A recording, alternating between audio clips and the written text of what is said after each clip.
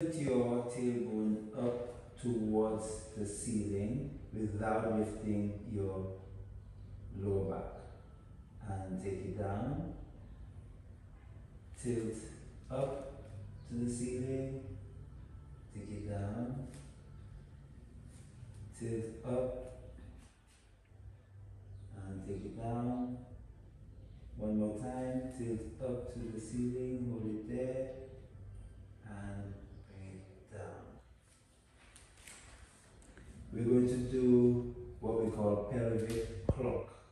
So take your hand onto your navel, one hand is okay, and trace your hand up to the base of your rib cage. That's 12 o'clock. Take it to the right side of the rib cage. That would be waist area. Waist area. Yeah. That would be 9 o'clock. That would be 3 o'clock. Take it down to the pelvic bone. That would be 6 o'clock. And take it to the opposite side of your waist. That's 9 o'clock. So imagine you have a golf ball on your navel and you're rolling it up to 12 o'clock. So tilt your tailbone up, roll it to 12 o'clock.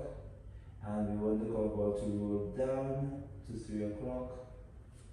And all the way down to 6 o'clock. And to your left side to 9 o'clock.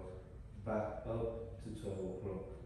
With as little motion as possible, we're going to reverse down to 9 o'clock. You're going to take it down to 6 o'clock.